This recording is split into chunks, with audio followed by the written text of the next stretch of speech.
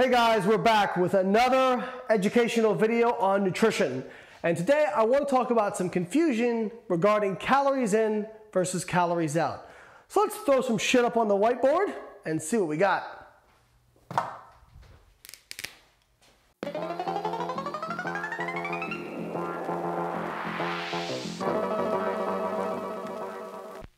So when you hear the term calories in, calories out, or CICO, what are we actually talking about before we get into breaking down some of the confusions behind it? Well, calories in is quite literally the food you consume. Okay, this is all the calories you consume during the day, your energy intake, because calories are literally energy. Calories out is a little bit more complicated. What makes up calories out, which is the amount of calories that your body expends on a daily basis to live. So BMR is basically the amount of energy it takes to keep the lights on. It is the metabolic rate that will be measured by me lying down, not doing anything, and seeing how many calories I burn. That's your BMR. Then we have NEAT, which is non-exercise activity thermogenesis. NEAT is a little bit more difficult to explain, but essentially it's all non-voluntary movements. So like just postural of me standing up, waving my hands around, fidgeting during the day. Those sorts of small movements that you don't think about doing that are involuntary is NEAT. Now, NEAT is extremely modifiable.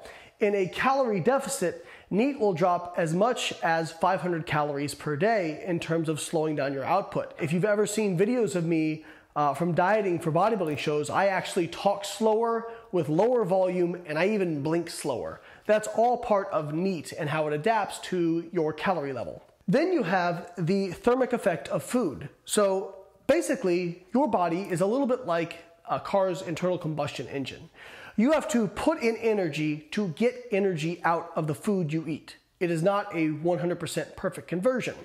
Things like, for example, protein has a higher TEF. The TEF of protein is about 20 to 30%, whereas the TEF from carbohydrate is about 6 to 8%, and the TEF from fat is about 2 to 3%. So you're having to put in a certain amount of energy to get out a certain amount of energy. Now I want to be extremely clear.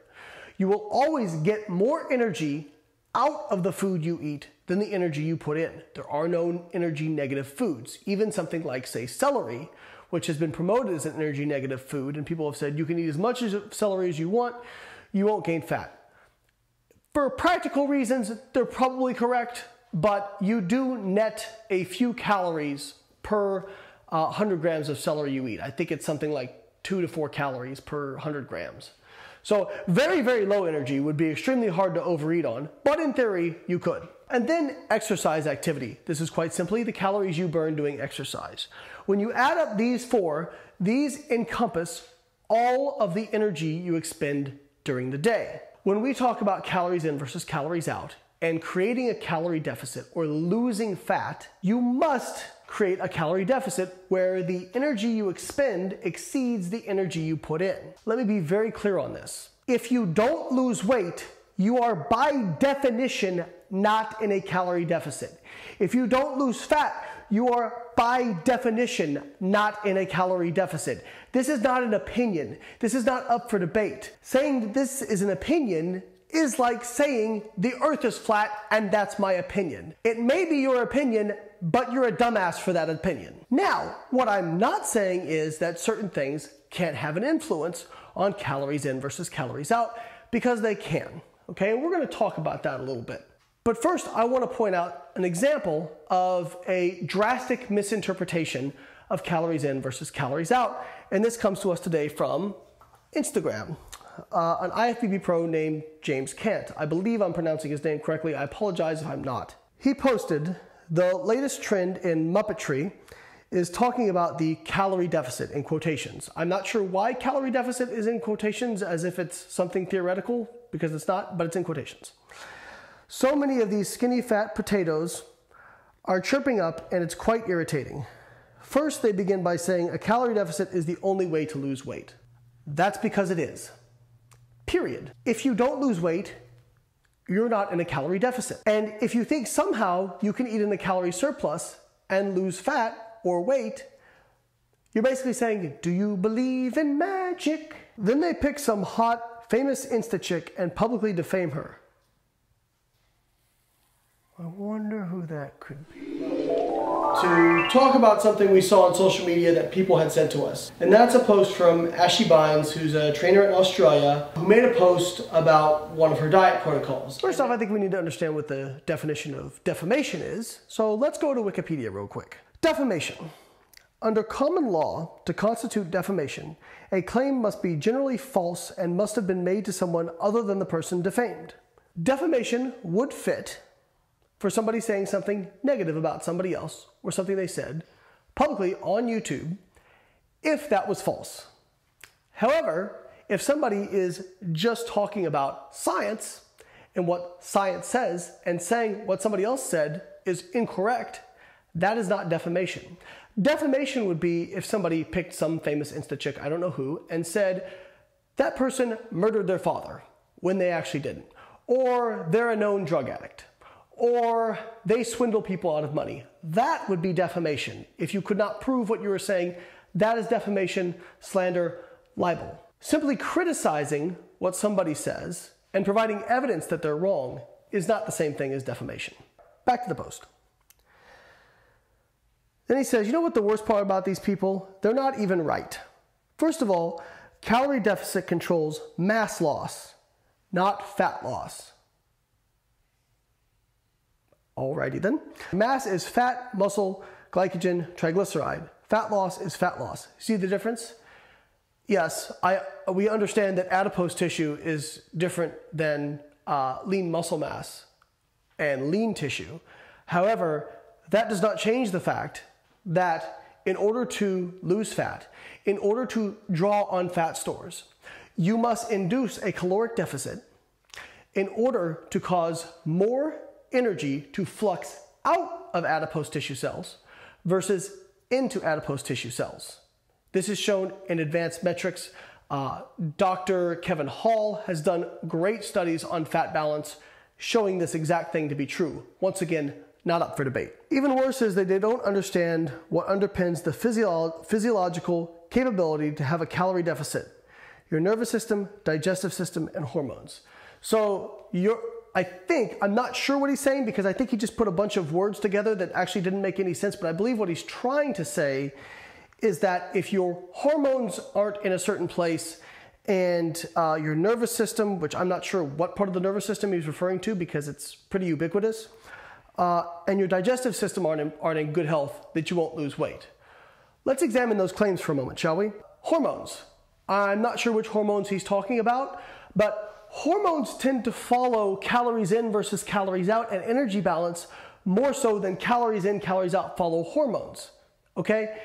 If you induce an energy deficit, insulin, leptin, and T3 all drop. If you overfeed, insulin, leptin, and T3 all go up. Unless you are saying that you're actually going to exogenously give these hormones follow calories in versus calories out because they respond to energy balance. This is shown in many studies. A great review to check out for you, James, would be by Dr. McLean from the University of Denver called Biology's Response to Dieting, the Impetus for Weight Regain. 50-page review, wonderful. Goes through all the things you're talking about, hormones, and shows that they respond to an energy balance. As far as digestion goes, if you had a digestive disorder, one of the hallmark of malabsorption and digestion disorders is people actually lose weight. Now they lose lean body mass, but they also lose body fat. People who have Crohn's, people who have celiacs, these sorts of digestive disorders where people aren't assimilating nutrients well, if you're not assimilating nutrients well, you are going to create by default a calorie deficit and actually lose fat. So saying that the digestive system, yes, you want to be healthy. Everyone would like to have a well-functioning digestive system. I'm not suggesting people go purposely sabotage the digestive system, but when there are problems with it, it tends to cause fat loss, not fat gain. I don't know of any digestive problem or a disease that causes fat gain. In fact, if you look at something like tapeworms, there are actually people who will take tapeworms on purpose to make them lose weight. I don't recommend this. So, because tapeworms cause malabsorption. And so since you're not absorbing as many nutrients, you lose body fat. Then he says, try losing fat while insulin resistant, with a gut which won't absorb nutrients correctly. Again, if you're not absorbing nutrients, James, you're going to be in a calorie deficit, an energy negative balance, and you are going to lose weight and fat. You'll lose lean mass too, but you will lose fat. This actually blows my mind that you said this. And dealing with no sleep, with a load of anxiety, gluten, dairy, and stimulants. So I'm not sure what gluten has to do with it, and I'm not sure what dairy has to do with it. The meta-analyses on dairy show that people who eat dairy tend to have better bone mineral density, more muscle mass, and less body fat. So, and that's actually a study done by Dr. Stu Phillips, if you'd like to check it out. So I don't get some of the claims you're making, but I'm going to attempt to interpret some of your confusion and explain it to the audience. So when he says things like you don't need to be in a calorie deficit to lose weight, what I think he is trying to say is that you don't have to track your calories to lose weight. That is true. You don't have to track your calories to lose weight. There are a myriad of strategies you can use to lose fat without having to track your calories. But if he's talking about losing fat and not muscle, we've gone through what the best strategies are for that. It's to have a higher protein intake, higher fiber for thermogenesis, and then not crash diet. It's very easy. And then as far as hormones go, if we're talking about insulin, which seems to be the popular one today because he mentioned insulin resistance, if you eat in a calorie deficit, your fasting levels of insulin go down and your insulin sensitivity improves, period. It's shown in many studies. In fact, he made a big deal about health. Did you know that 95 to 100% of the health benefits of diets are completely explained by the weight loss you incur? There was a meta-analysis done by Naud in, I believe, 2014, where they showed, regardless of diet, regardless of the type of diet used, that 90 to 100% of the health benefits in terms of blood lipids, blood sugar, insulin, could be explained simply by the weight loss. Therefore, the best diet for the individual is the one that they can stick to and help them lose weight. There's no magic diets out there. I'm sorry, James.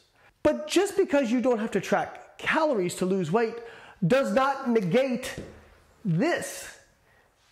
And any dietary modification you make that causes weight loss is going to be due to either decreasing your intake or increasing your output.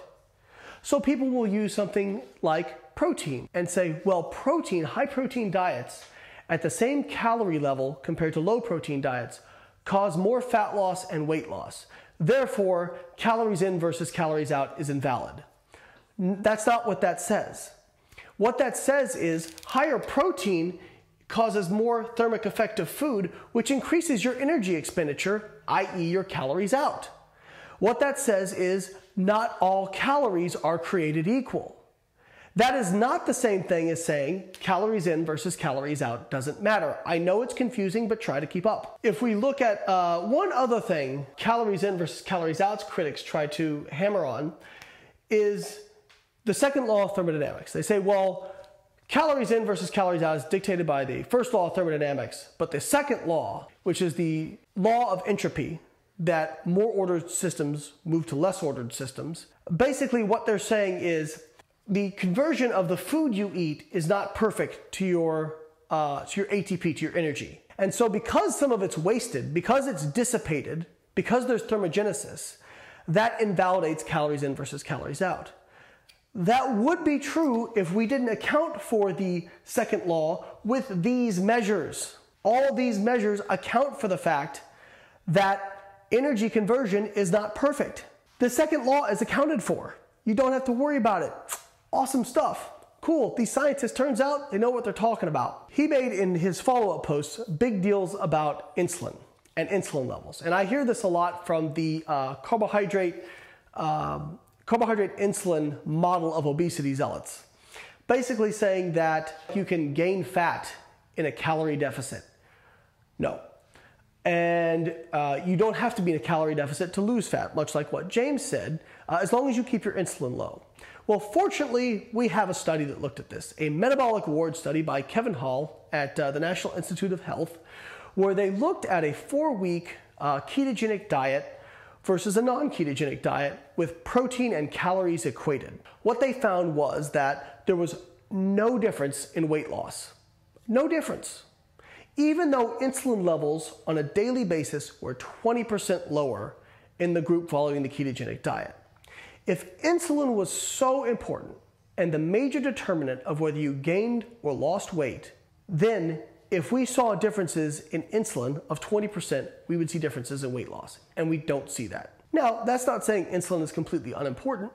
There was a study done using what's called Mendelian randomization, where they look at gene variants and try to correlate that to an outcome. So for example, in the study that I'm referencing, some people secrete more insulin naturally, some people secrete less insulin naturally. They looked at those gene variants and correlated that to people's levels of body fat. Because what you would expect is that if insulin was the major determinant of body fat levels, that you would see a very tight correlation between people who secreted more insulin on a daily basis and body fat.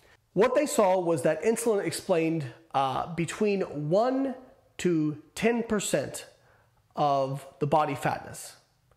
So that's saying it's not completely unimportant, but it's not the major determinant of obesity. Calories in versus calories out. Again, most people don't understand this concept.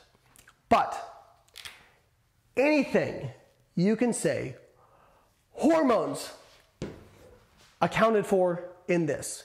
If insulin or any hormone had an impact on weight loss, it is totally because of its ability to either increase energy expenditure or decrease energy intake. That's it. I'm out.